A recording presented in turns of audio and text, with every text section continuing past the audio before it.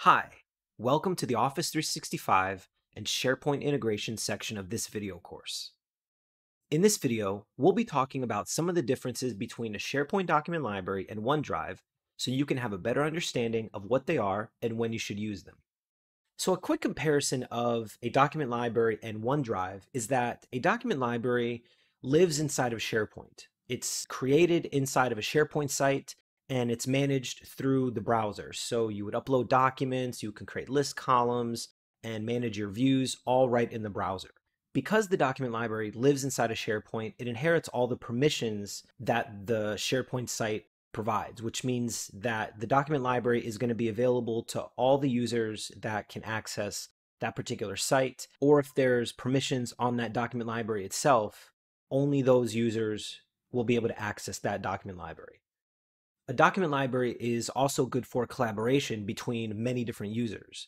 If there's documents that you and your colleagues are working on within your team or across teams, a document library is going to be a more appropriate place to collaborate on those documents because of the permissions that are applied.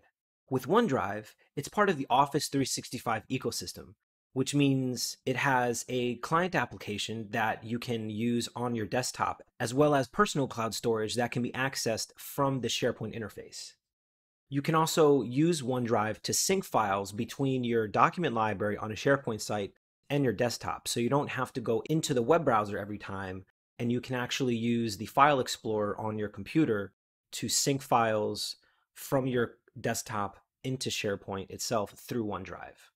So let's go ahead and see some of this in action. This is a modern team site in SharePoint Online. It has the default web parts and SharePoint assets, like the default document library. We can tell that this is the SharePoint site because it has the navigation on the left and the main web parts in the middle. We can see the site title and the logo on the top left.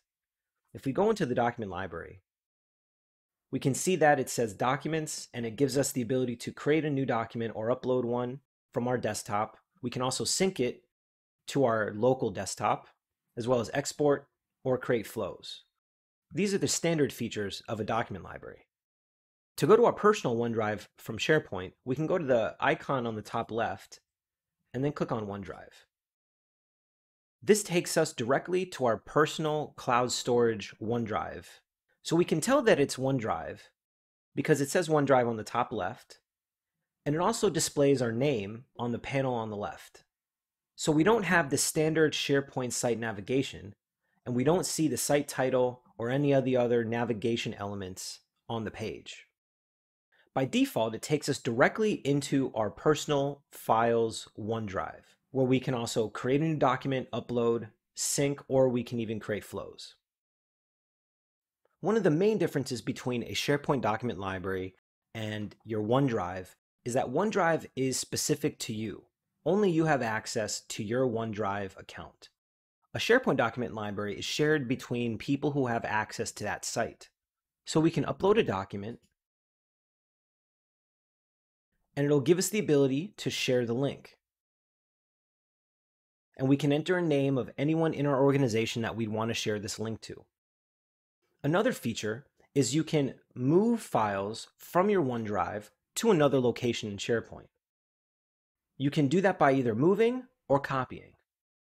If we decide to move it, we can select a location from the panel that comes out on the right from either existing sites that are shared with us, or we can browse additional sites. So let's go ahead and select a site and then move it to the document library that it's shared with us.